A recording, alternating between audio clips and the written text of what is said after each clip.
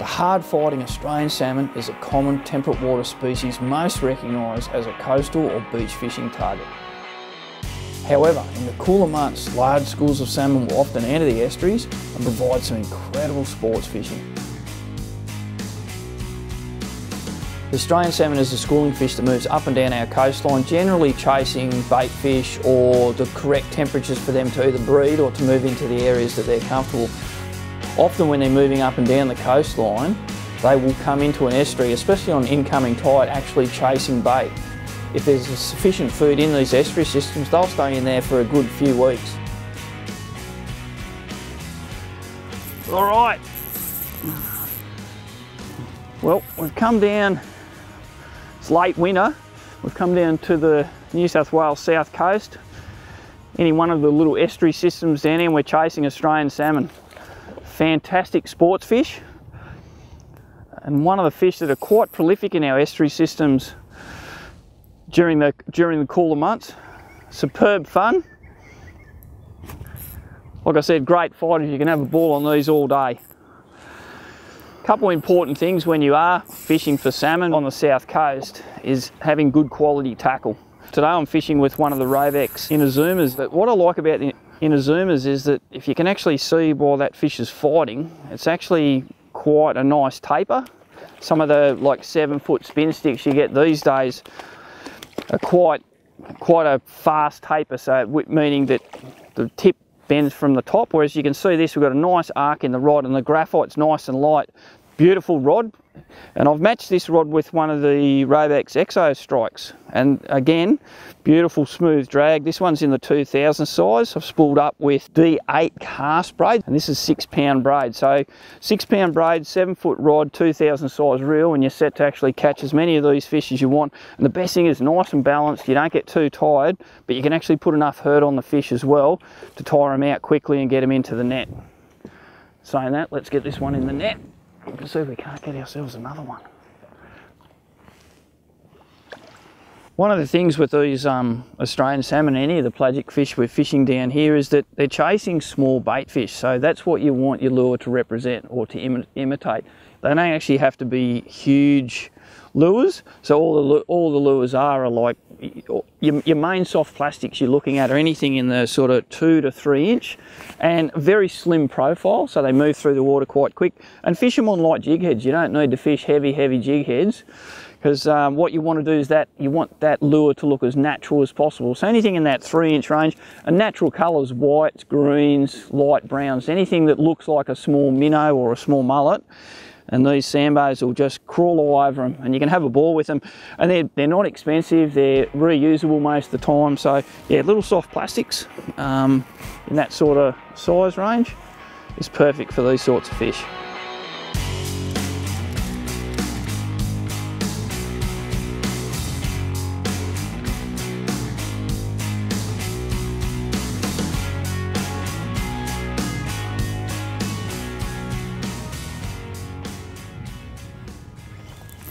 Yep. Oh, look at them all. Oh yeah, on. About 5 or 6 fish come in real quick then after my lure. One of the joys of fishing these south coast estuaries in winter, or even early spring, ever since the Eden cannery closed, it's the amount of salmon along the coast is just prolific now, and they certainly can be a little bit of a pain when you're trying to chase flathead or trevally or bream. They're very quick to grab any sort of offering, but particularly if you're fishing anything like those small 3-inch minnows or 2.5, 3-inch grubs. Another good thing with salmon is it's a good way to actually sort of hone your skills when you're fighting a fish, so you can actually use that rod. You'll see quite nice bend in that, and the salmon like keeping his head down, but just keeping him tight, making him work for him, tire him out. You don't want to be giving him slack line. The last thing you want to do is drop your rod tip down, because as soon as that he gets his head, and then they'll take off, but you keep the pressure on them the whole time. He's about an average size Australian salmon. Beautiful little fish, great sports fish. One of the things when you're fishing estuary systems and lake systems and rivers is you're always looking for structure, and a lot of the time that structure is in the form of weed beds. And you can see here we've got a classic little, some broken weed, and in between them you've got patches of white sand. And you'll find that any of the estuary fish like flathead, brim, blackfish, even leather jackets and some of your less desirable species that you're not really targeting, they'll sit in amongst either in the weed or in those little white patches and actually waiting for an opportunist time to actually come out and, you know, hit a baitfish or hit a worm or something that's actually moving. So fishing those little gaps in the weed is really a productive way to fish, especially small lures. Soft plastics, you could even fish hard bodies and blades, but soft plastics I've found over the years has been one of the more productive styles of lures. The tackle when we're chasing these Australian salmon, especially when you're casting light lures, is quite important. It's not complex, but it is quite important. What we're actually using here is one of the Rovex Inazuma rods. It's a 7-foot graphite rod. The reason the graphite's important is it does two things. Firstly, they're quite light, so they're comfortable to use all day. But the other great thing about them is they've got quite a sensitive tip. This one's 7 foot long, but the sensitive tip, what that does, it allows me to keep in contact with my line the whole time, but also I can see my jig head on my soft plastic as it's drifting if I get a tiny tick from, say, a brim or one of the other bycatch species. On top of all that, what are the bonus of the graphite rods is it actually allows you to actually make nice long casts as well, which is important because the longer your lure's in the water, obviously the longer you're a chance of getting a fish. And as I speak, this is something different. I don't think this is a salmon. This might be a flatty, and it is. You can see there, that fish has come up from that little shell grit there behind that weed bed. Just look how magnificently camouflaged it is. If I let this fish go back down to the bottom, I'll let him swim back down the bottom, you can actually see it's almost invisible there. Just amazing. You can see those broken speckles across his back for dusky flathead really make it hard for them to actually see. A lot of the time the flatties, because they actually use that camouflage, they'll bury themselves slightly in the sand so that all that's actually you can see is their two eyes, and then when a bait comes over, they're an implosion feeder, so all they do is actually open their mouth and actually suck the bait in. So they sit there and use the current to actually bring the bait to them. One of the real benefits of fishing when you're chasing any sort of fish in the South Coast, especially if at the moment we're targeting Australian salmon through winter and spring, but the bonus is all the bycatch species, so flathead, whiting, brim, blackfish, you know, even things like trevally and tailor you'll occasionally get.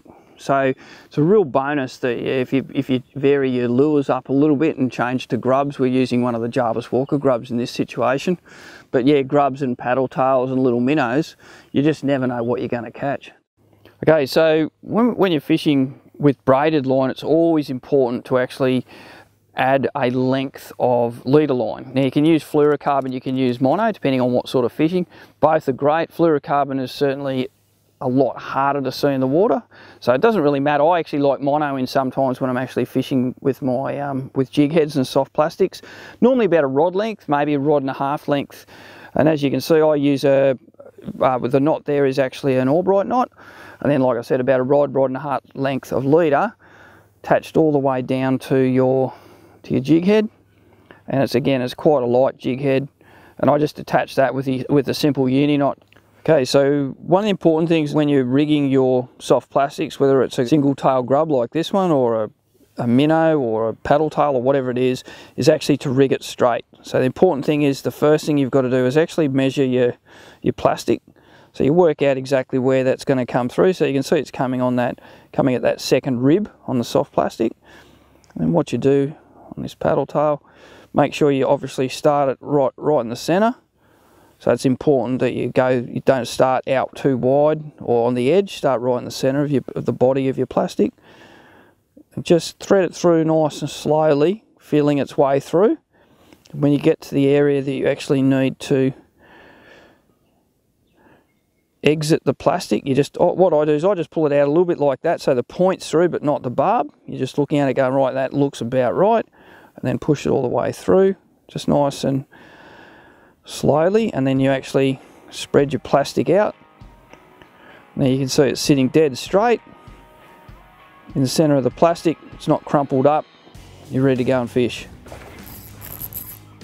One thing when you're fighting these salmon is use your rod as an extension of your arm. So that way you're sort of actually fighting it, and you're not like sort of, you know, like everyone sort of goes crazy and they're whipping their arms around and ripping their shorts and tearing their underwear and all that sort of thing. Whereas all it is just a matter of just let the rod do the work for you. You use it as an extension of your arm, tuck the butt in under your forearm, and it's actually quite nice, quite easy. You can sort of stay there all day fighting the fish. This is a pretty decent sized salmon, but quickly with that bend and power in the rod, you can tire the fish out. The other really good thing about soft plastics fishing, especially when you're fishing the modular system where you're matching your soft plastic to your jig head, is only a single hook. So there's a couple of advantages in that. One, you're not going to do too much damage to the fish, but the other thing is you're not going to do too much damage to yourself, or if you've got kids or inexperienced anglers, there's only one hook rather than multiple treble hooks swimming around. So like I said, they're quite easy to remove once the fish starts to play ball. So yep, single hook. It's normally generally pretty easy to work its way out, and you're not having to worry about having, you know, like I said, multiple treble hooks. There you go, the hook's out. Fish isn't any worse for wear. There's not too much damage to the fish. Importantly, no damage to the angler's hands. When you're fishing the estuaries, especially if you're fishing areas where there's a bit of current, there's like slightly like little bommies and little clusters of weed and weed beds and those sorts of things, is actually have an electric motor to actually allow you to maneuver in and out of the areas, so you can strategically work every little pocket as you're working, as your boat's moving along. So rather than being at the whim of the current, you actually use your electric to move the bow of the motor around slightly, and it's a fantastic way to fish. The other advantage of having an electric, it actually allows you to creep up on the fish. So rather than having a loud, chunky petrol motor that's making that big, loud thudding noise underneath, you've got the electric, so you can actually approach the fish in stealth. So not only manoeuvrability, it allows you to actually sneak up on the fish, especially if you're working small areas where you've got to make a really accurate cast. Rather than try to make a really, really long cast, you can use your electric to creep up on that area and then make a cast out and hopefully subdue one of those challenging, finicky estuary fish. Yep, on. Woo! I was working that little patch in the weed there. I saw a couple of flashes and I suspect they were probably blackfish. So I sort of just dropped down to a slightly smaller lure, and another nice Sambo's picked it up. A little bit, this one's acrobatic. You're not happy about that lure in his mouth. See there, the drag's set just nicely so that if he wants to take line he can, but at the same time he's got to work, making him work a bit, so I'm tiring him out and I can get him close to the boat, net him, and hopefully get a cast back in against one of these other little sand patches. You can see with these fish, they're actually in very good condition. Quite solid through the shoulder there, but they're, you can see the girth in their stomach. Like, he is a good solid fish. You can see one thing about the salmon, why they're such good fighting fish, is they've got quite a thick, prominent tail wrist. But the other thing about them is they're like a torpedo. Once they get in their water and they get that mouth closed, and that's why when you're fishing small soft plastics or small lures and the fish actually engulf it, they're quite a challenging fight because they can keep their mouth closed and they can torpedo through the water. When you're using bigger lures or you're using a bigger bait, say off a beach, a gang rig or something, quite often the salmon have got their mouth open so they can't keep their mouth closed and power through, so you can generally get them in a little bit quicker. But in the estuary systems, especially when you're fishing light tackle and small lures, they're just great fun. Never get sick of catching these blokes.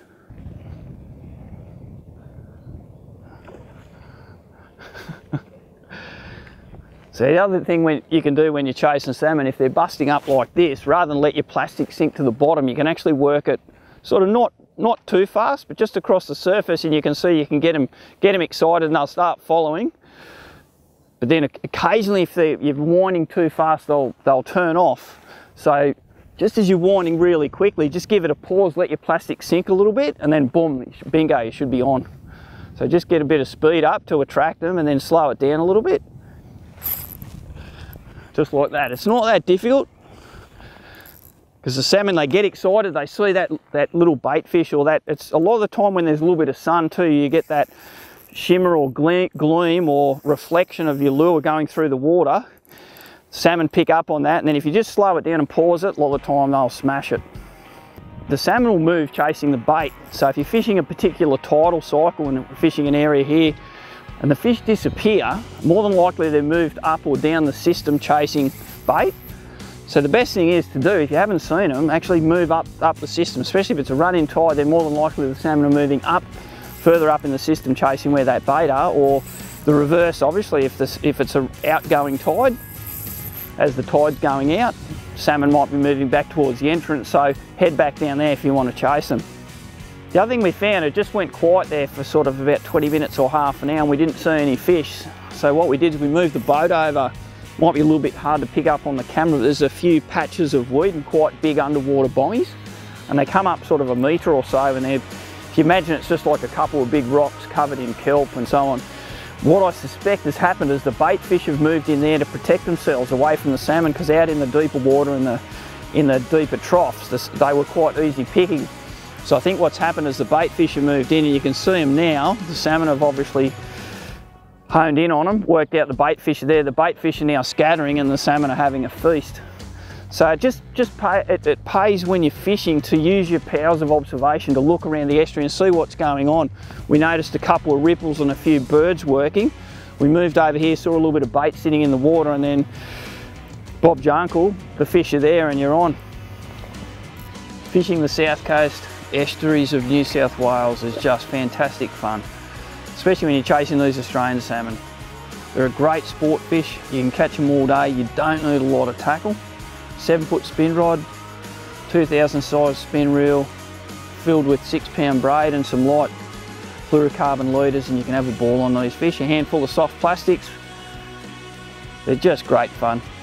Great sports fish, fight hard, and you can have a ball all day. Best thing is you can catch a couple, have a bit of fun, take a couple of quick picks, put them back in the water.